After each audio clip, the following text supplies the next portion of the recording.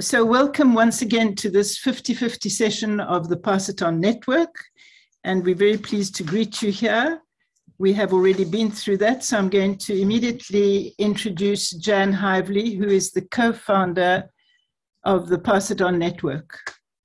I think just about everybody around the screen knows Jan, but let me just say that she is our beloved leader and lodestar in so much of the work that we do, and particularly in the field of work.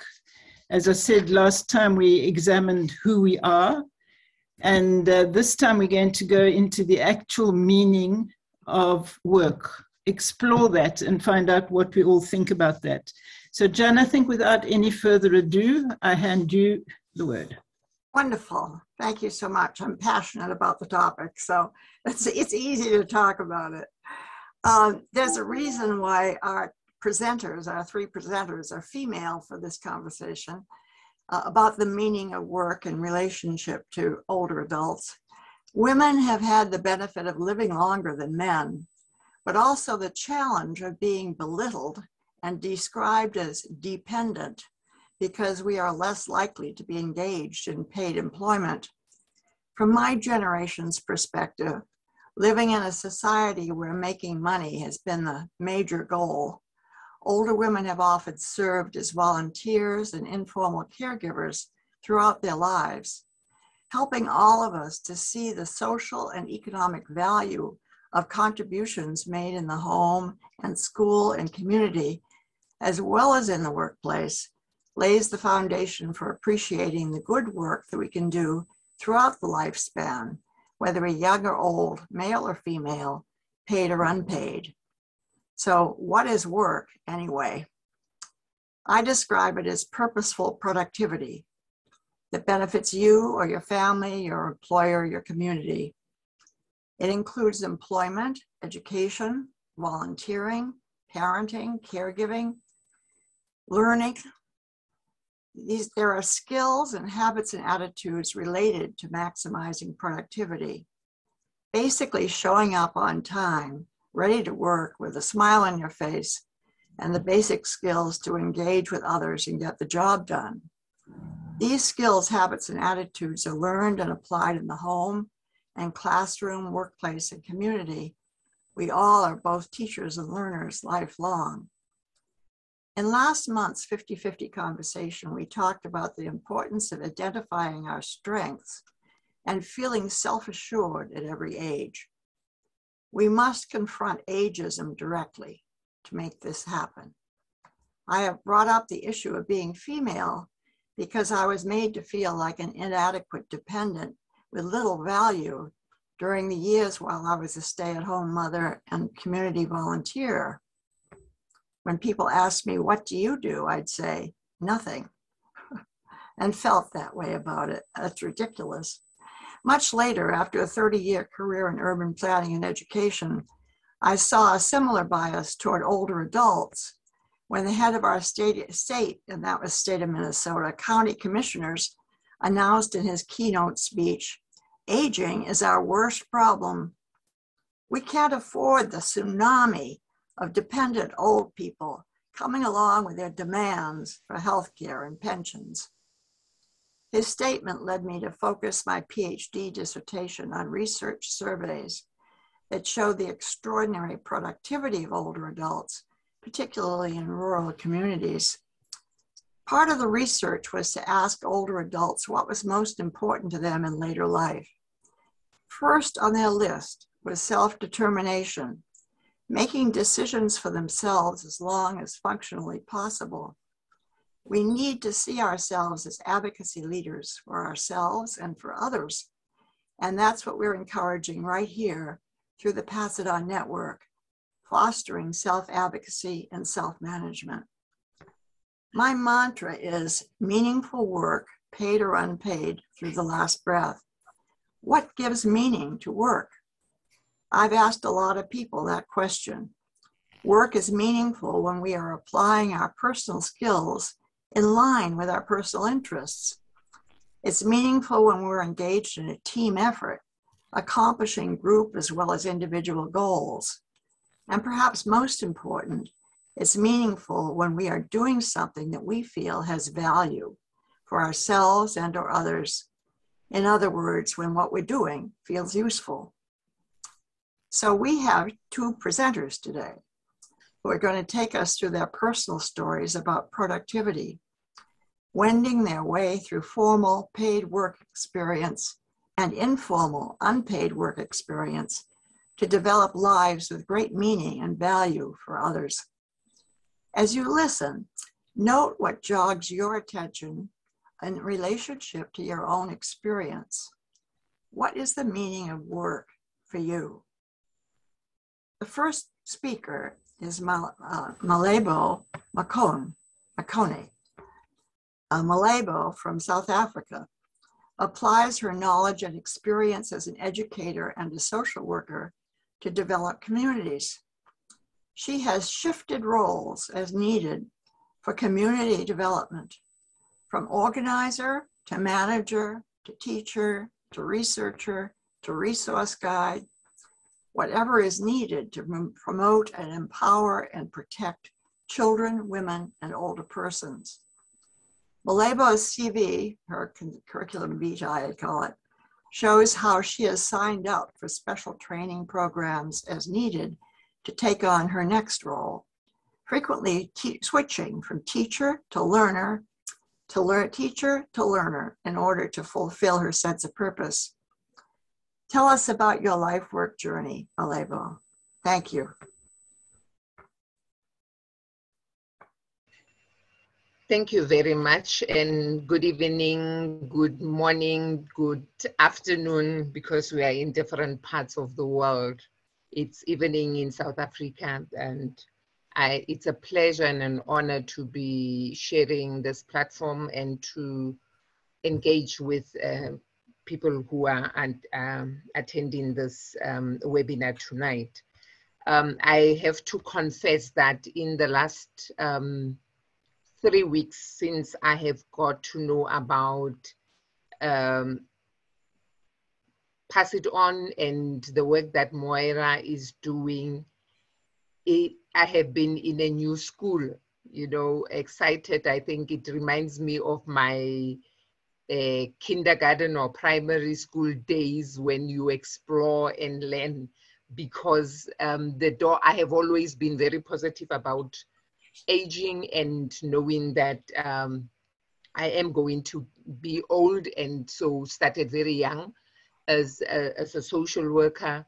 And also when I did my master's, it was in gerontology, and the intention being that the world should be a better place by the time I become old.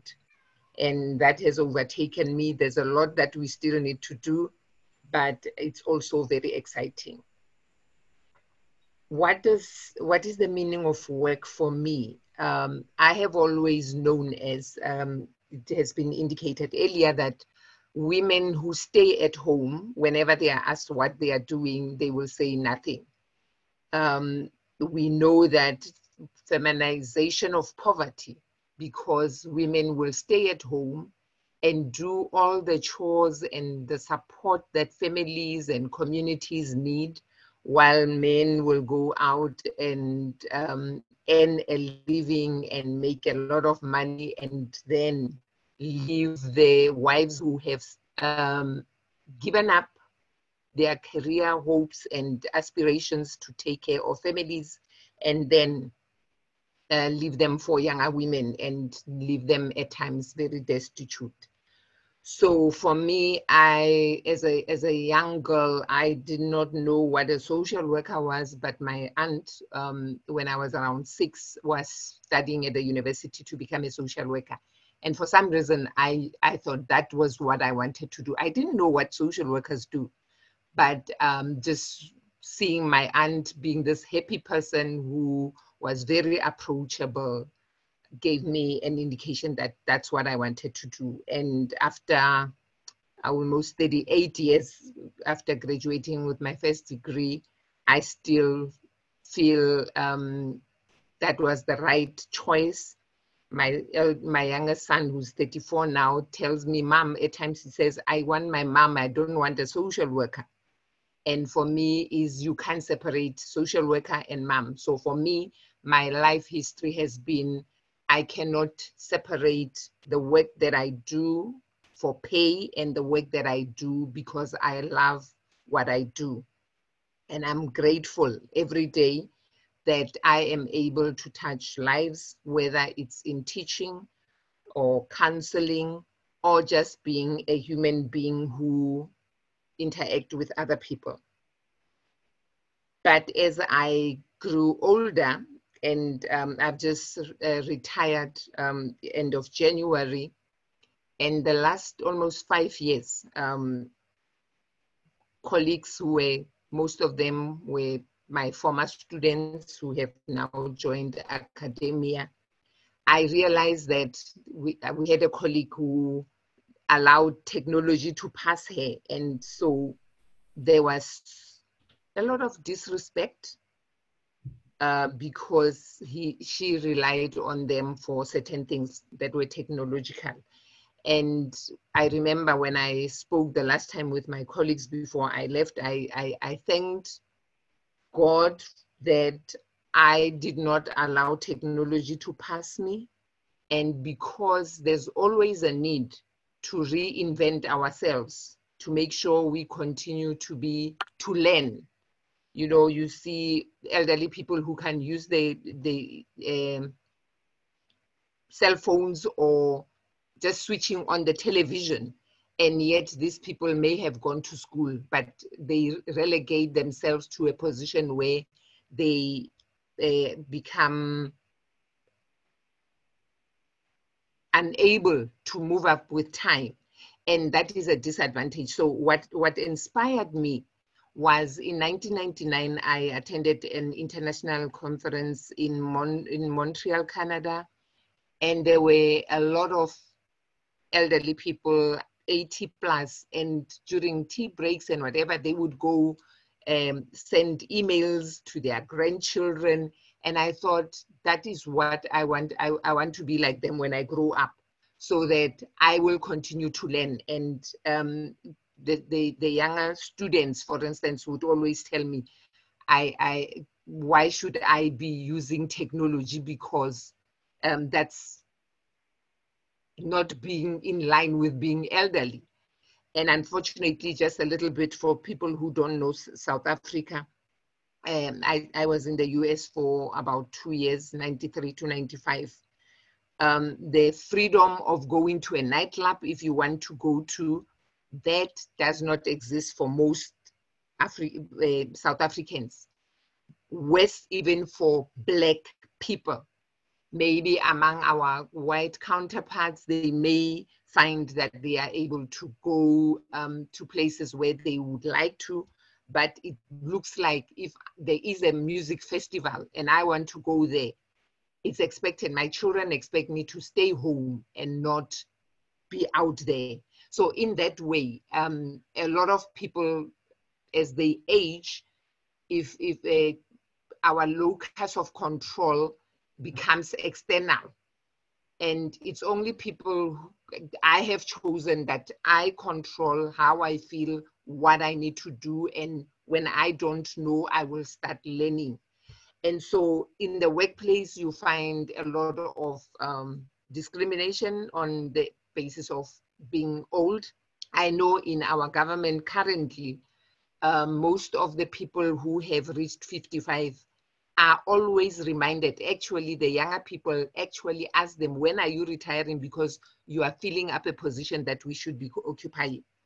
And the institutional memory is eroded in the workplaces because the elderly people or people who have been in the workspaces for 20 years or so have left formal employment, and we almost seem to be hopping from one crisis to the other in terms of decision making and planning and so forth. So just one bit that I thought I would want to share regarding the workspace. I remember in around the early late 1990s, early 2000, there was a move in the higher education to merge universities and institutions. And so a lot of people were laid off. So people were retrenched. And I would go to work every day.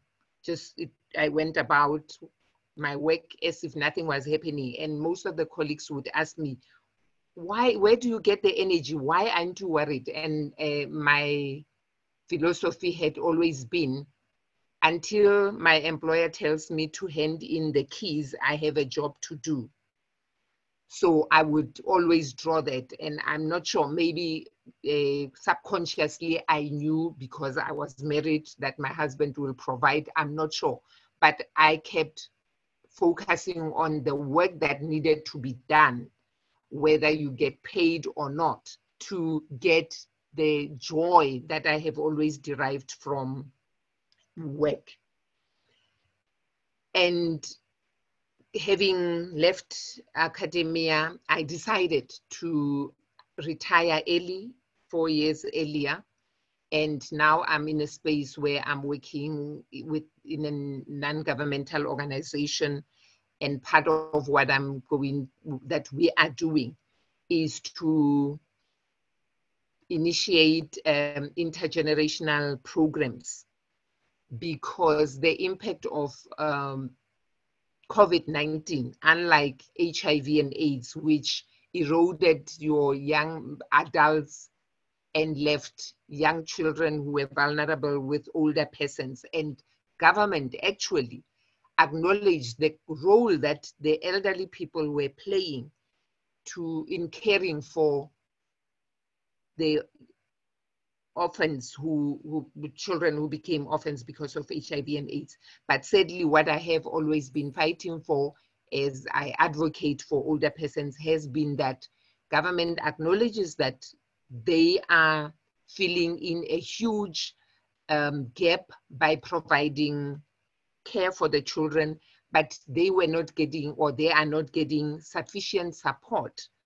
particularly that most of them would not have had formal education. And so formal education is always associated with higher income. And so if they did not generate a lot of money, it meant that in their old age, they are destitute. They rely on government grants to sustain themselves. And those grants, it is known even among the politicians and the policymakers that whilst they were meant for an individual older person, they are used to sustain entire families.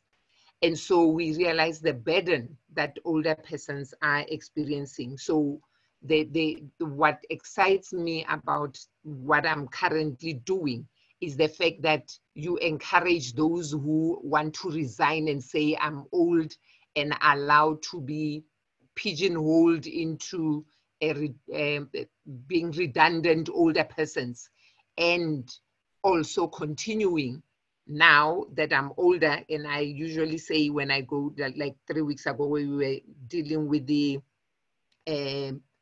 strategy for the Department of Social Development on healthy aging in South Africa. And part of it was to say,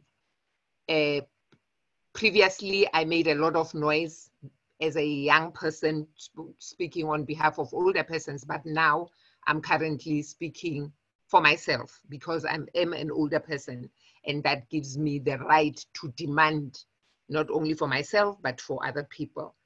So the next phase, having met with everybody that I have already met and seeing how active people are, it just has inspired me to continue working, even though this time around it might not be for money, but just for making a difference in the lives in my own life, as well as in the life of others.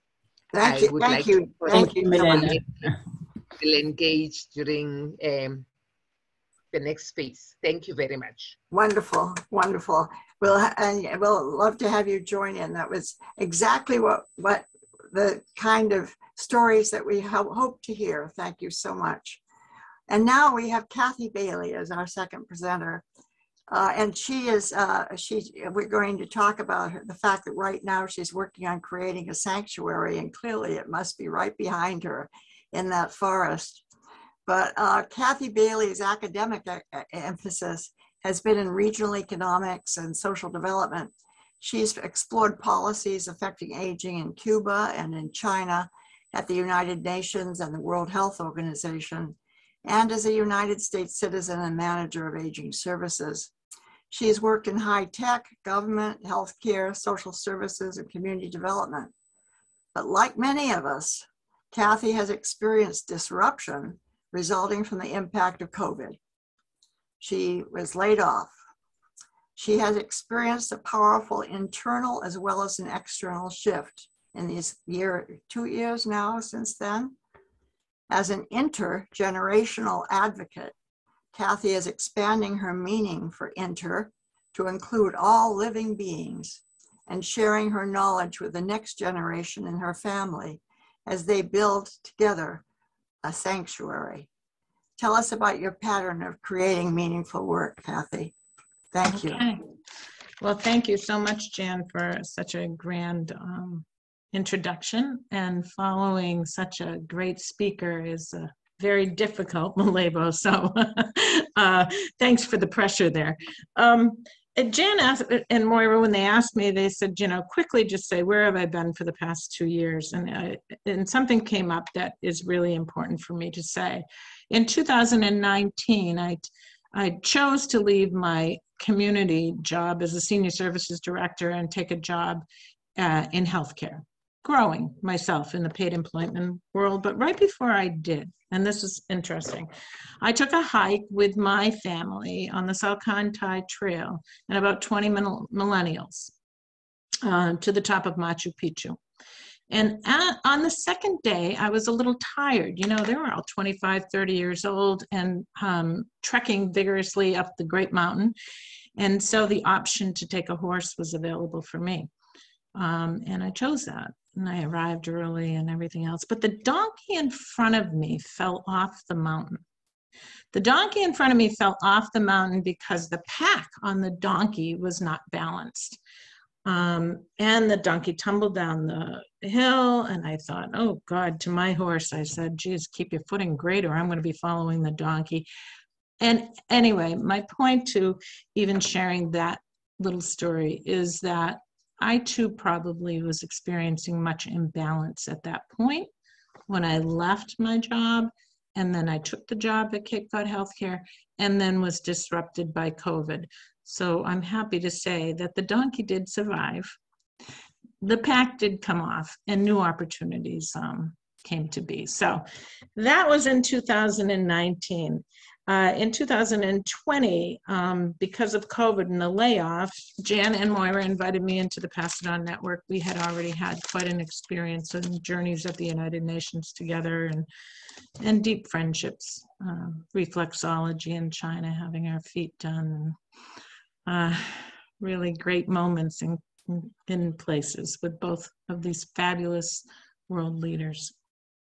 And of course, Jan said, it's synchronicity. You've been laid off, Kathi, come aboard. And so I started going in that direction. I learned a ton with these great people, you know, how to be a leader, how to do fundraising, how hard it really is to lead this network for the benefit of so many people.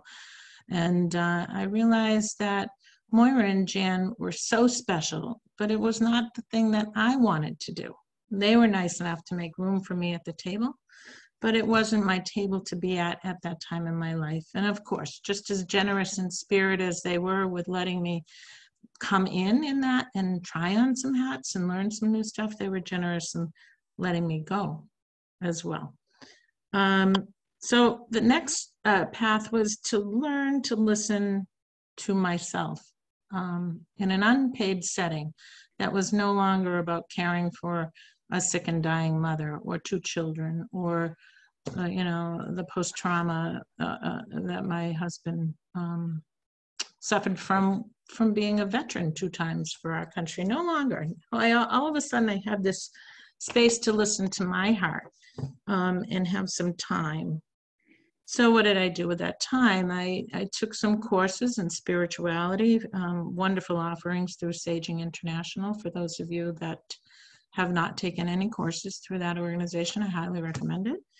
And a local spiritual group as well, Pilgrim's Landing. I am really kind of pushed myself into some social justice work locally about diversity, part of the Black Lives Matter movement. And I also started to learn a little bit about virtual reality and to start to think about how that could be put to good work in helping all generations, all ages.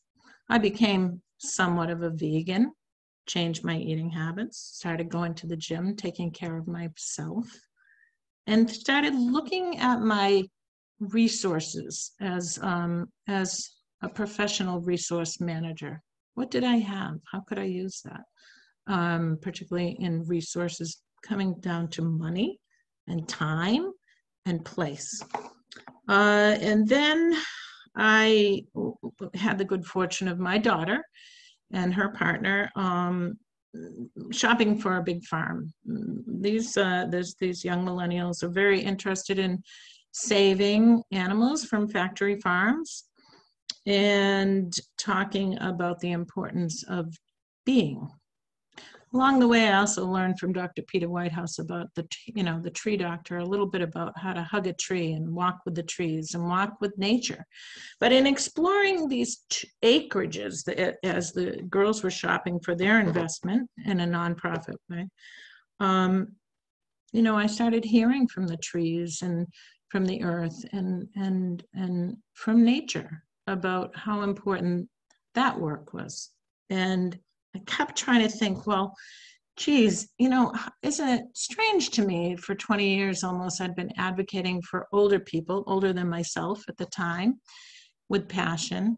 But, here's this whole earth we have that nobody's really paid attention to as much as we could. Many people had worked on climate change, are still working vigorously, had done things for years before I arrived with the thought.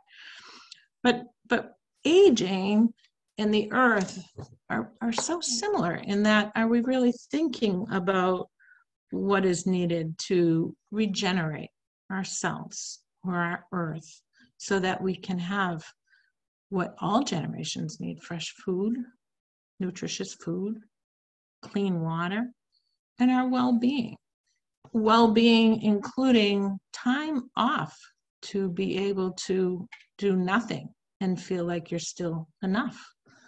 So when I walk with the trees and they're just breathing, well, yeah, they're working and it's unpaid work. We need them, but I'm just breathing too sometimes. And I don't know, I know Jan and Moira love that I get a little crazy about the meaning of work, because I get stuck on this unpaid work. And as a trained economist, I understand the need to value it.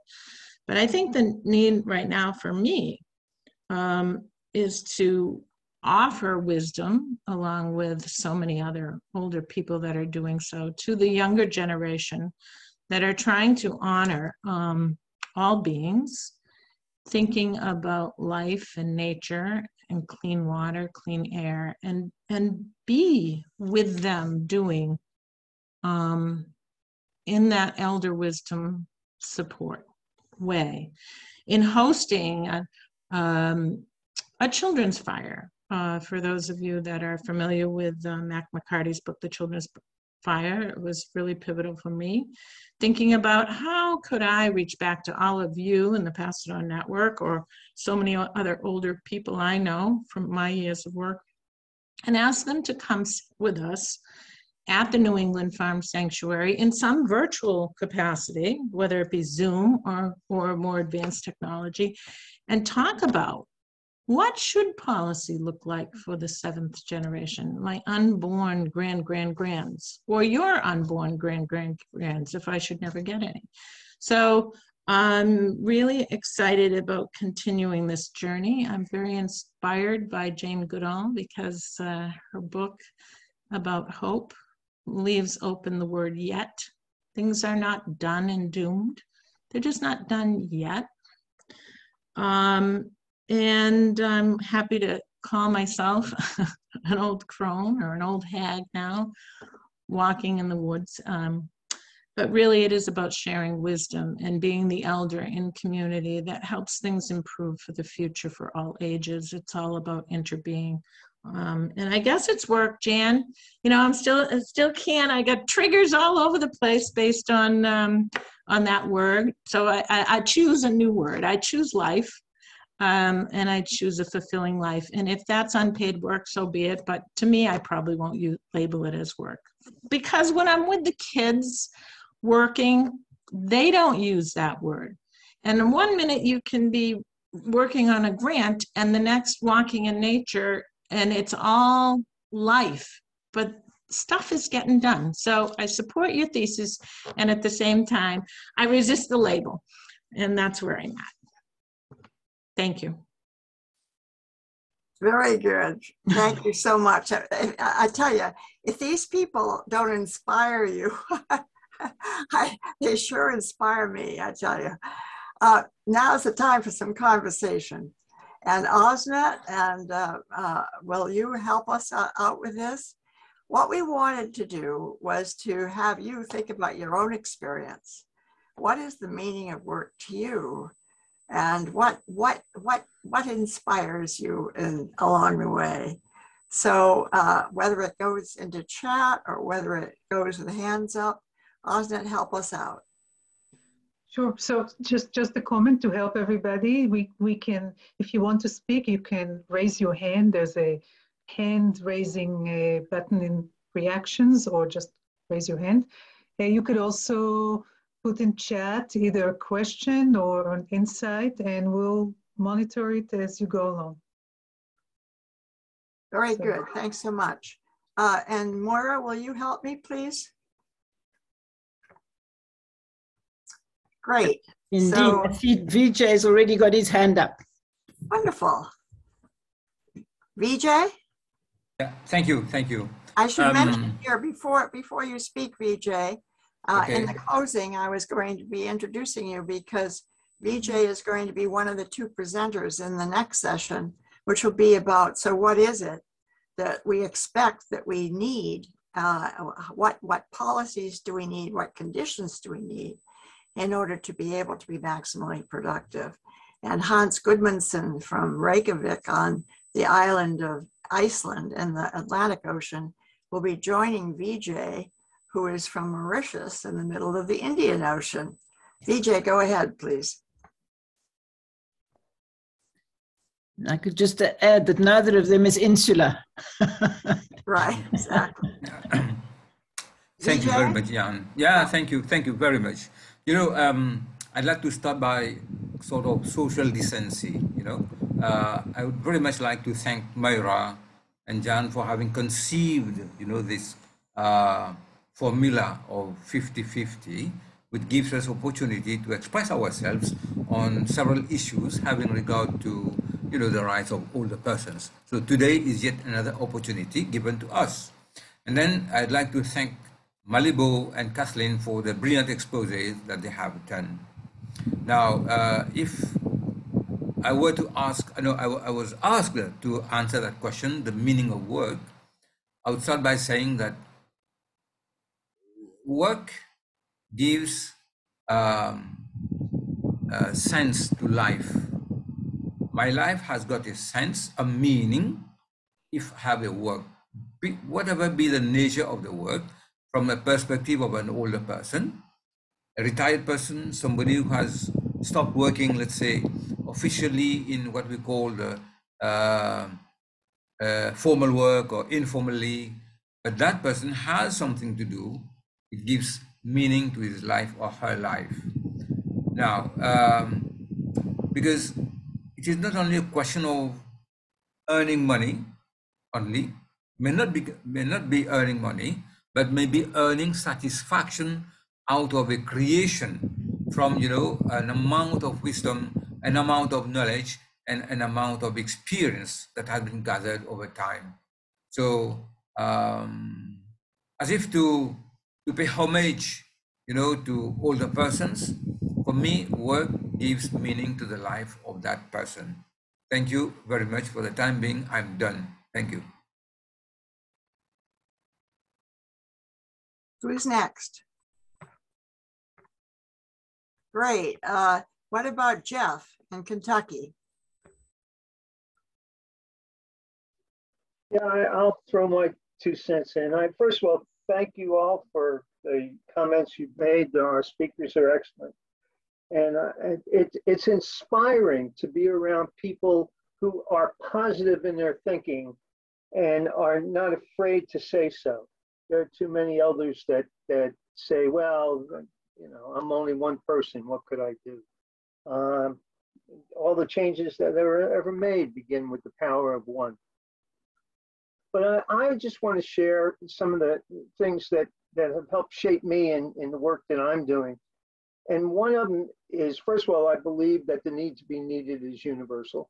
We all need to be needed in some form or fashion. And I was given the opportunity years ago to run a national volunteer program for low-income older adults. And it was called the Senior Service Corps. Some of you may be familiar with it. And it's now part of, under the umbrella of AmeriCorps Vista. But still low-income elders in service to community. And I can tell you that many of them who volunteered would never have thought to volunteer, except for the fact that the government provided a very modest stipend and in exchange for hours of service. Well, the program I ran, the Senior Companion Program, matched older adults with frail elderly and adult disabled individuals and helped keep them independent and in their own home for as long as possible. And it started out as simply as being a companion, spending time with someone. Now, isn't that novel, considering the fact that isolation and loneliness are major concerns today? This is a program that 50 years ago was talking about companionship, but it became much more than that. Now, my point to you is this.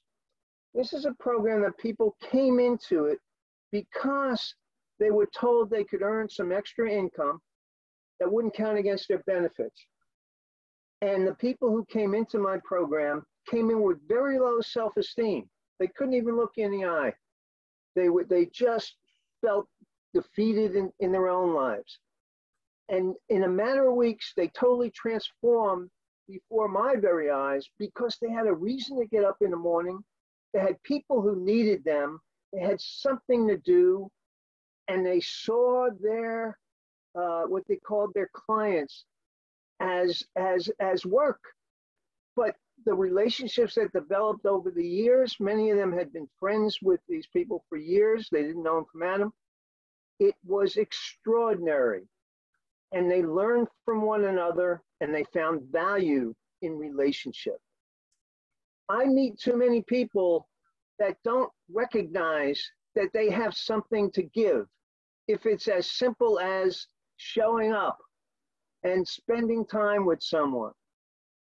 And I think that there is part of this that we need to focus on letting people know kinds of things they can do, that there are opportunities for all of us. And it can, and you don't have to do something big to make a difference. I think just showing up, you can make a difference in somebody's life. Thanks so much. Thanks so much, Jeff. Great. Luann and then Ingun. Luann? Hi. Great, thank you so much. I'll have to say when I left a full-time career at a university not too long ago, I felt kind of this void or this cold chill of like, oh my God, am I, finished working? And I cannot imagine the idea that I'm not always working well into my 90s or 100s or however long I live. But the idea of work to me is life, and it's self-sustaining, and it feeds me physically, mentally, cognitively, everything. And I get anxious thinking there may be a point that I'm no longer working in the true sense of the word. And But I believe that, as we've all talked about, that working takes many forms and we call it many things. And one of the things that really helped me when I started volunteering for organizations was not to use the word volunteer, because it sort of made me feel less than, this is all I can do now is volunteer. And I started using the word pro bono, which is what attorneys use when they use their experience and skills to help everyone else. They say, I'm doing this pro bono. Well, the fact is that volunteering is pro bono. We're using our skills, our talents, and our lives to help others. And somehow, by calling my volunteer work pro bono work, I got a whole new sense of what it was. So I just throw that out to say, if you ever want to use the word pro bono, you might get a different feeling of what volunteering is all about. So thank you. I loved both the talks today, and Jan, inspiring. Thank you. Thank you. I would say, Luann, I don't use the word volunteer typically. But that's the issue, isn't it? We do need that other word, pro bono, whatever. Maybe other people have other ideas about words to be used. Ingen, you're next. Yes, thank you, Jen. And I really want to thank the speakers, Malebo and Kathi, for their contributions, because that was really powerful. First of all, Malebo, talking about women and about, I'm also the founder and president of Female Wave of Change Global Organization. And I love, of course, this topic.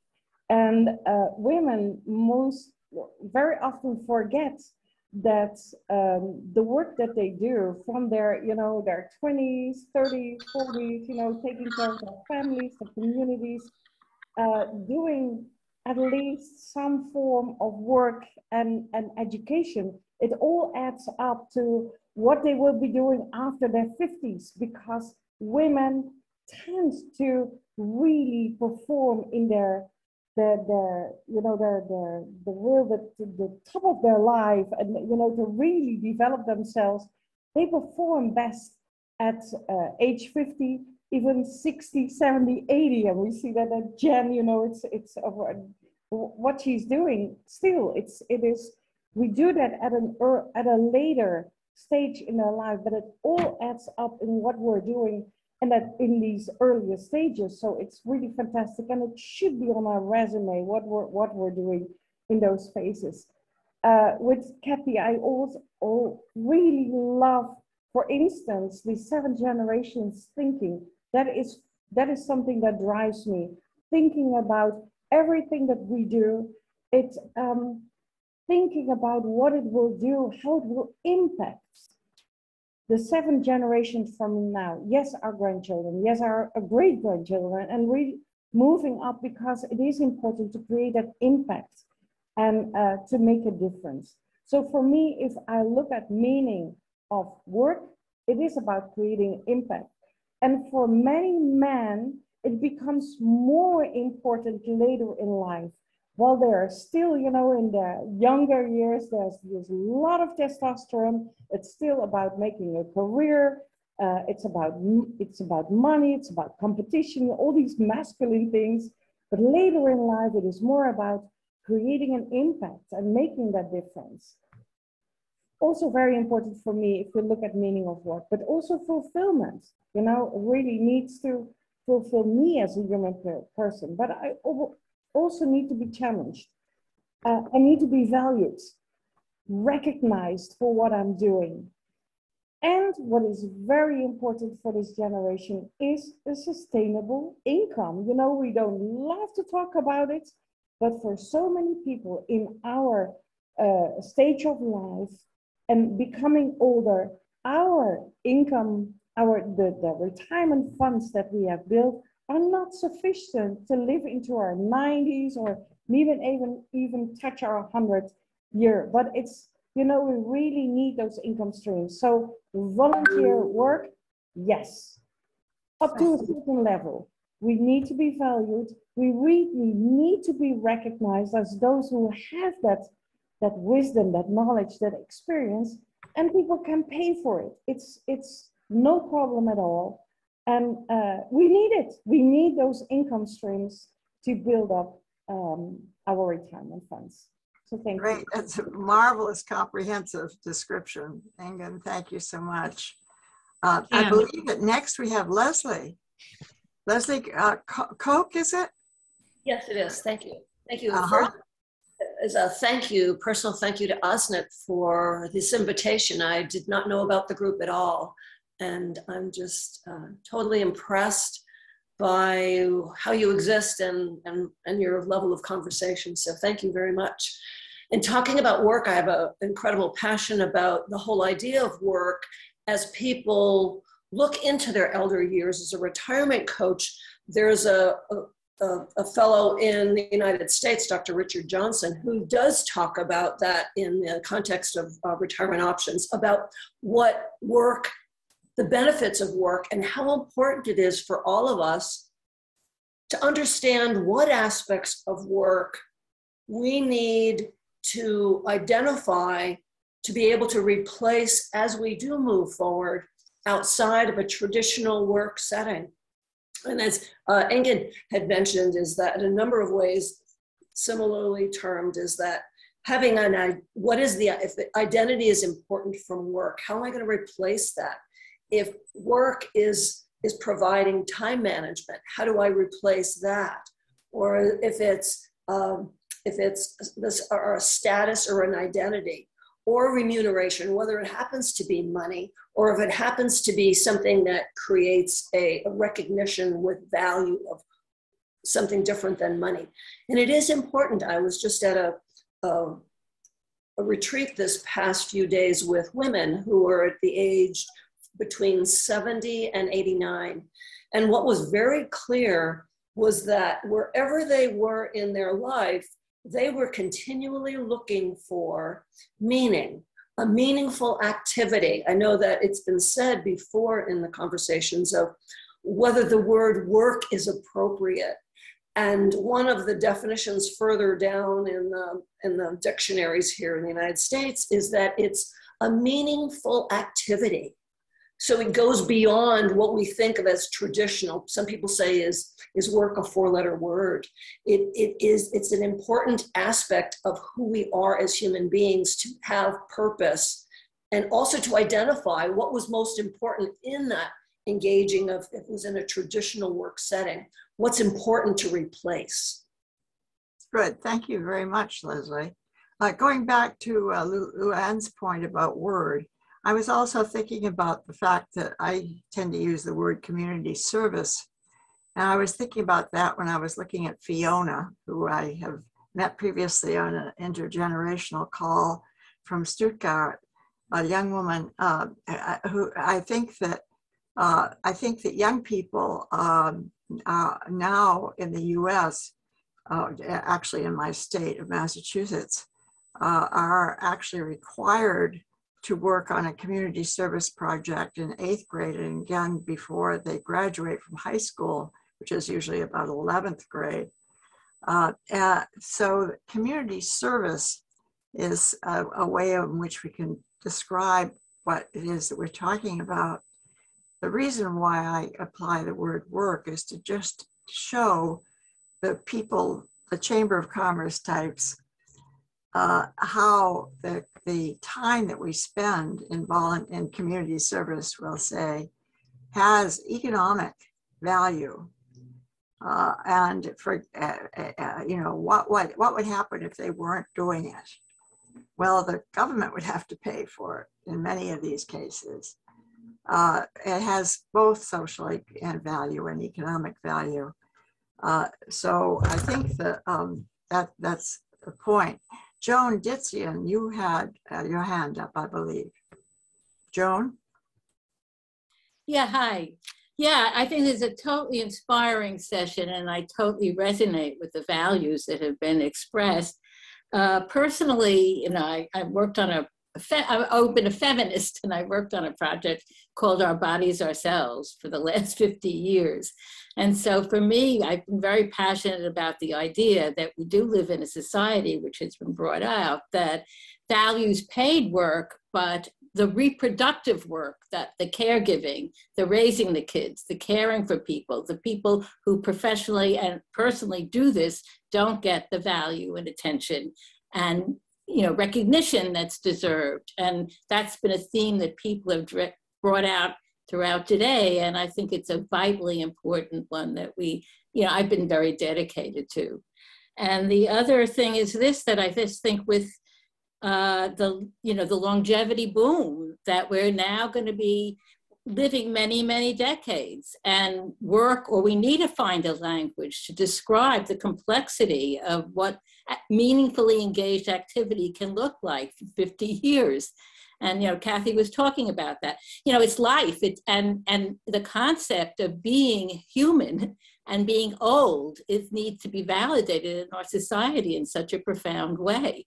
And just the value of life and people finding a balance between real engagement and just being and sort of finding meaning as life unfolds. And I think we're all pioneers now trying to figure that out, because it really hasn't happened before. So I think this is a wonderful topic. I consider myself, I had been social work for many years. I consider myself now an aging activist, and just find ways to deal with combating ageism or combating sexism in everyday life and beyond. That's another great term, just an activist, community activist. Right. Malebo, and then I'm going to go to the closing. We can continue some conversation afterward with those who want to remain on. But for the official recording, it has to be the regular 1 hour time. And I did want to be sure that we introduce the next session as well. But Malebo, why don't you say the words you wanted to speak now? Thank you. One of the things I think our conversation tonight has been on, I may be wrong, but we are kind of leaning towards people who are employed in jobs that they have influence on, maybe not, but some autonomy in terms of what they are doing. But we also know that there are those people who are doing monotonous, meaningless work all their lives just for the money, because they have to feed themselves, and they do not derive any gratitude, satisfaction from doing it. And maybe it's something that we just need to think about and see how we would influence even people in those areas. What outlets do they use when they are stuck in this meaningless jobs that they have to wake up to because they have to feed themselves and their families? I just wanted us to also think about this other side of things. Important points. And I think that we need to take consideration of those as we go ahead to next week, to next month, I mean. Just for the closing here, whether paid or unpaid, the productivity of older workers and older adults contributes to local economies and to economic security for all of us. We've got to design policies to meet our lifelong needs for self-determination, economic security, community participation, quality of life. So the next 50-50 conversation will be the third in the three-part series about the topic of work from our Pass It On Network's global perspective. In the February program titled I Am Who I Am, we spoke about the role of meaningful work in cultivating a sense of self-esteem and self-assurance, self-advocacy. This month, we've been exploring the meaning of work. And next month, on Monday, April 25th, the program title will be Right to Work, Right Not to Work. What conditions and policies are essential to maximize individual productivity lifelong, but also to satisfy those values, quality of life values. Whereas the 2 speakers this month are female, the 2 next month are male. Hans Gudmundsson from Iceland in the Atlantic Ocean, and Vijay Narayana from Mauritius in the Indian Ocean.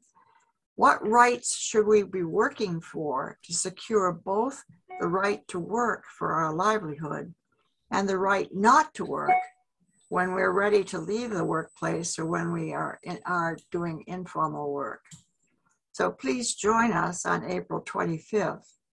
And then let's continue, however, our conversation with those who wish to remain for a maximum of 15 minutes.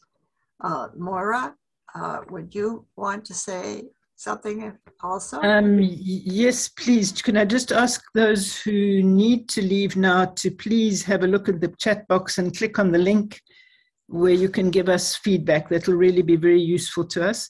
And I think there must have been a problem with the time, because this is this dicey time of the year where people are changing times, and we've got 2 or 3 people who've come in recently. And I did want to greet Galina, our friend from the Ukraine, who came in recently and who's with us today. And I can't imagine what she's thinking about work in her present situation today. Welcome to be with us, Galina. Thank you very much. Oh, thank you very much. Thank you very much. I'm so pleased to meet you all.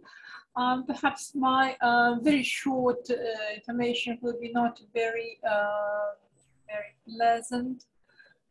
Recently, the Russian orcs managed to shoot 56 residents of the nursing home for elder people in a small town of Kremenna.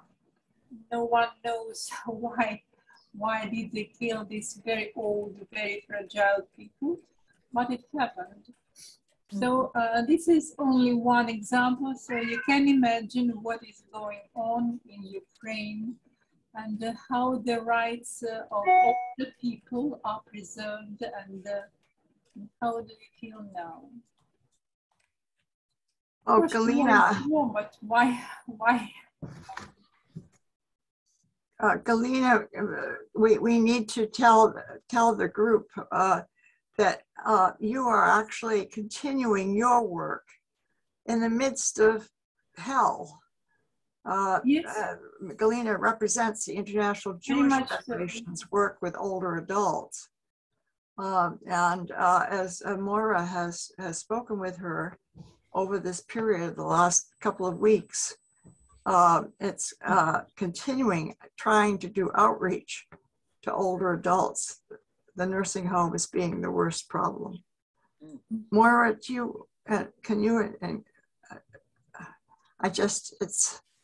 you wanted to say in the newsletter that's coming out from Pass It On Network, you'll be saying more. Is that right, Moira? Yes, that's right. Yes, and we hope to be able to provide some help for Galina, which is what we'll be putting into the newsletter. Thank you so much, Galina, for participating. And there are people who are putting into the chat box for you. If you could raise your voice to stop the war, to stop this horrible, really horrible situation. Sure. Let's hope for the best. Let's hope. Yes. Yes. Thank you. Thank you, Galina. Thank you. Right. So I should, in fact, now stop recording, or we can continue recording. And I see that that Terry Cruz has got his hand up and has had it up for quite a while. Terry, would you like to come in? Yeah, I just have to go. Yes, thank you. Yeah, I'd just like to share a little bit about my life and how it's influenced the way that I'm going to continue my aging. For 59 years, I've been inventing world first products, And I thought that in 1982, when I developed the first laptop, that was going to be my crowning glory. However, when I turned 70, I did a retrospect on my life and what I'd experienced in my grandparents, my parents, my wife's parents, and her sisters, and in the aging process, and the great burden that aging was placing on the family as they tried to care for our loved ones. And so I made a pact with myself at 70 that I would not be going into an aged care home and would be living independently, but more importantly, I would find a way to make it such that I'm not a burden on my family. So I began my quest 5 years ago, and during that time I noticed that there was so much technology that had been developed around the world, but this technology had been developed by younger people who really didn't comprehend the mindset of us older people, and in particular our vehement desire to remain independent and not have at any stage an acknowledgement that we couldn't cope and that our liberties would be taken away from us, for not being able to drive our car, not being able to live independently in our own home, not being able to live with our lifelong friends that we've developed in our communities. So I made my quest then for the next 5 years was to develop technology that enabled us to stay at home, but more importantly, deliver the message to our loved ones that we were okay, that there was no need to panic, we were coping okay. But in providing that information, we also gave an insight for our families that we were okay and that things were changing, and when things changed for the worst, they could then intervene based on what we saw. So my lifelong legacy now is to continue to develop products that allow us older people to remain independent. And that's my life's work desire, to leave this legacy for my generation or our generation and those to follow. Thank you. Thank you very much, Terry. I think that I mentioned that that we did a whole series of Seniors League forums asking people what was most important to them. And they said self-determination, to make decisions for themselves as long as it was functionally possible. So that's what you're doing, and what a noble cause that is. Thank you. Maura? I just thought that Terry might just tell us how we can find out more about these magical products that he's been developing. It sounded as that would be a good idea. Perhaps you have a website, Terry, and you could put it into the chat box. Yeah, that's a good idea. Yes, I'll do that now. I just want to mention that because of this time thing, we have, people like Sarah Geber, hello Sarah, and Mary Josefsky and Peter Whitehouse coming in, and Ellen Quint and Susan from coming in at this time. I think it's been a problem with the change of times. And I think I really will tie a knot in my fingers that next year or in autumn this year I will not, I will suggest that we do not program 50-50 over this period, because it's about a 2-week period where there is this lapse of time and until everybody shuffles back into their either summer or winter time. So I really am sorry for Peter and Mary and Sarah, because we've been having a wonderful conversation with everybody here today. So if you would like to just greet us or have any messages, please feel free. Peter? I knew you guys were 1 o'clock my time, but here I am at 2 o'clock because I didn't adjust. So thanks for recognizing that. So sorry. Sometimes timing catches up with us, but I just wanted to say greetings to everybody. Sorry about that. And say that today I'm thinking about time differently, because I am the tree doctor. I am teaching in Climate Action Week about the importance of the climate crisis, but also thinking deeply about ourselves together on this planet and what all folks can do I will say one last thing, and that is think about Bill McGibbon. He's got a new organization in the United States, but it's going to go international called Third Act. It's a little ridiculous. Jen Hively is in her 56th act, and I'm in my 41st act. These guys don't know about aging. It's for experienced adults over 60. So spring chickens, right? But it's an activist group, and they want us to protect democracy, do voter registration, and contribute to the disinvestment of fossil fuels. So I came on, Moria, just to say hello to everybody, say welcome from the Tree Doctor, and let's go, pass it on, let's get active. That's another organization you can do it in, at least in the United States. So thank you, everybody. Thank you very much, Peter. No, Sarah. Moira, that does bring up the possibility that we should be thinking about a 50-50 conversation about the environment. Yes. What we're doing along the way in the next. Yeah, I'm sure Grace from Cape Town would be in on that and help us plan it correctly, Grace? Yeah, there's so much new that's happening in that field, and it's what we're learning about the fact that, as Kathi Bailey has told us today, about the trees talking to each other and telling us it's time for reforestation, for one thing.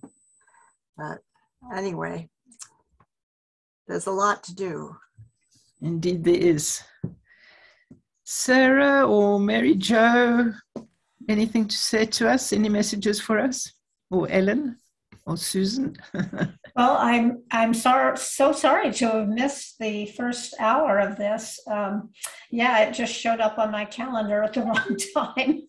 So happy to be here to just share in the end and take a look at the chat, and everybody's comments has been great. I just want to mention that Sarah Geber is the author of a book about solo aging, for solo agers.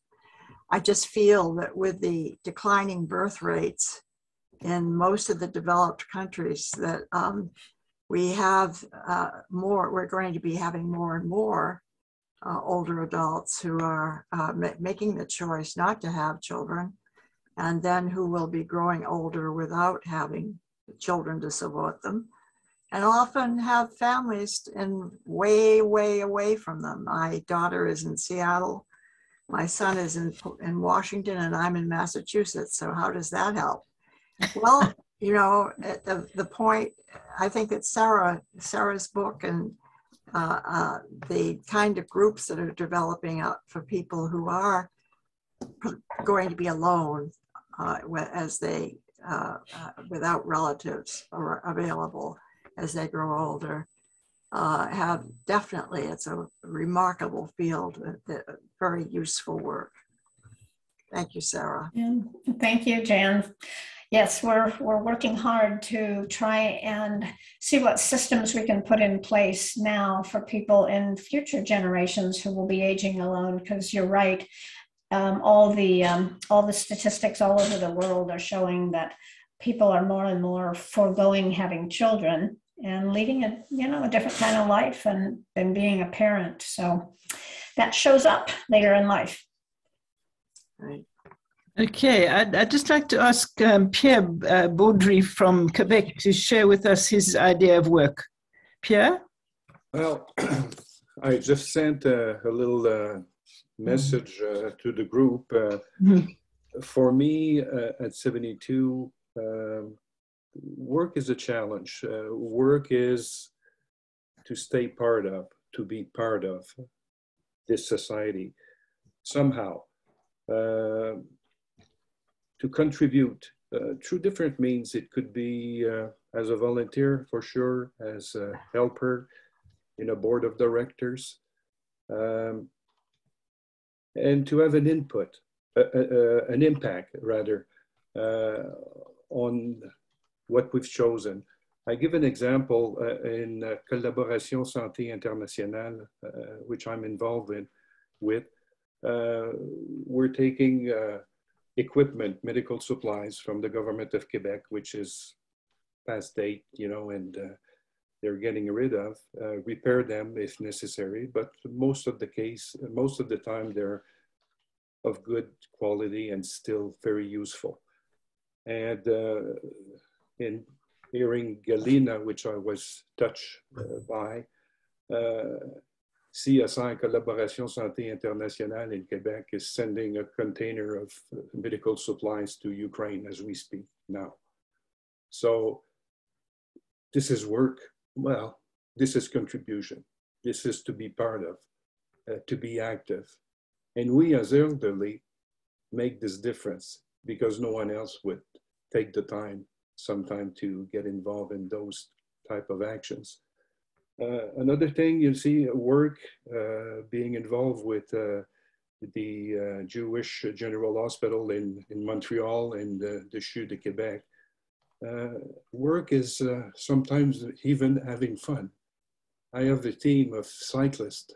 Is cyclist work? No, it's not.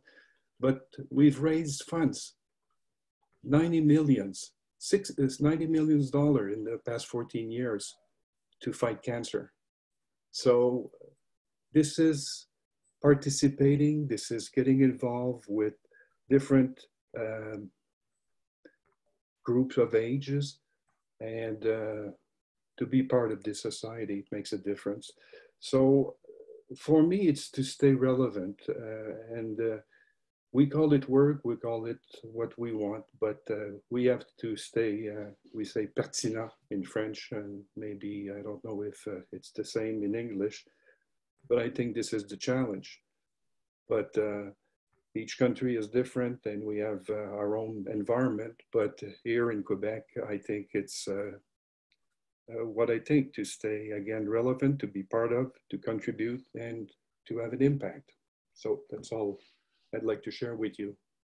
Thank you so much for this, allowing me to participate in this group. I've learned a lot of things today. Thank you so much. Thank you very much, Pierre. Jen, I think we must close up now. No, I think that the word play, I think the word play is also a good word, by the way. And I just wish that we could have more of it, but we could have it when we work together. I think that it often involves play. Our hearts are with Galina and others in Ukraine.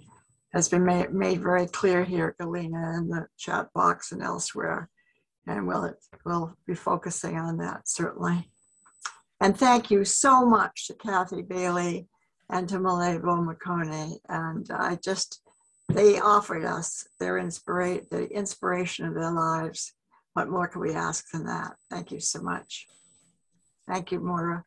Thank you, Jan. And just a last word, please remember just to click on that link in the chat box so that you can give us your feedback. It really is important to us. And we look forward to seeing you on the 25th of April for the next 50-50 right to work, right not to work.